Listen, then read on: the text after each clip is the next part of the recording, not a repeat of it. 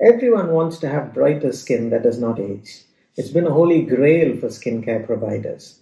One agent that may help with increased sun-induced pigmentation and photoaging is a medication commonly used for severe acne.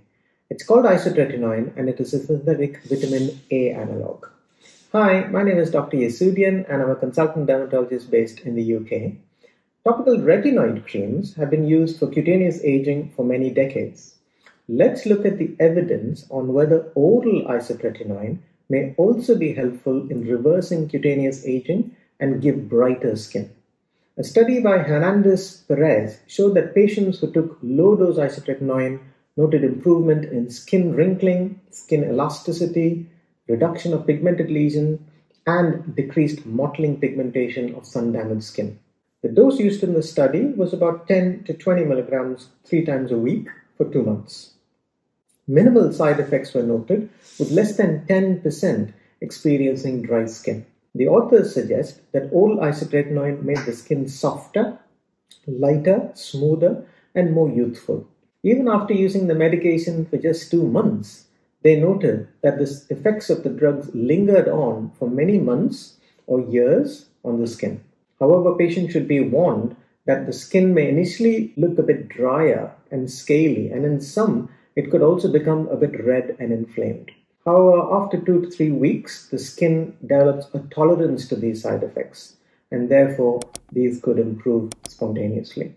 2 other studies suggest that oral isotretinoin increases collagen fibers and improves skin wrinkling, skin texture, and discoloration. Here's a study from Brazil where oral isotretinoin was used at a dose of 20 milligrams 3 times a week for 3 months. In this image, we can see improvement in color and the skin appears a bit brighter on the right. Here's another image from the study. This patient was given oral isotretinoin 10 milligrams 3 times a week for 3 months. There's an improvement of texture, lessening of skin pores, with reduction of wrinkles around the eye. In a review of this topic, a total of 6 studies involving 251 patients summarized that isotretinoin could be useful in treating photoaging. However, the authors mentioned that there is still insufficient statistically significant evidence for the use of isotretinoin purely for skin aging. So how could isotretinoin work? It does not directly lighten the skin. Instead, it reduces the pigmentation by decreasing melanin production and by mild peeling of the surface skin. It could also inhibit the transfer of the melanin from the melanocytes to the surface cells called the keratinocytes.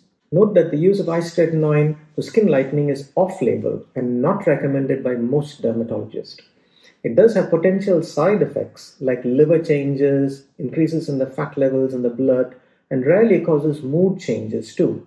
It can cause severe defects in the babies if mothers take it whilst pregnant, so it's an absolute contraindication for any young lady who's planning pregnancy. These risks need to be carefully considered before it is used for non-approved indications like skin lightening, skin brightening, and reversing skin aging. All the studies used isotretinoin only for short bursts of about 2 to 3 months. There are some reports that longer use of isotretinoin may actually paradoxically age the skin. A natural alternative to isotretinoin is vitamin A. I've done a video on how it can be used as a potential substitute to treat acne instead of isotretinoin. However, note that vitamin A can also be used only for short periods, and long-term consumption may produce toxicity. The best way to try and lighten and brighten the skin is by natural methods like sun protection, using tinted sunscreens, having a good diet, and by avoiding stress. In some, low-dose isotretinoin may be an adjunct. I hope you found this information helpful. Thank you for listening and bye.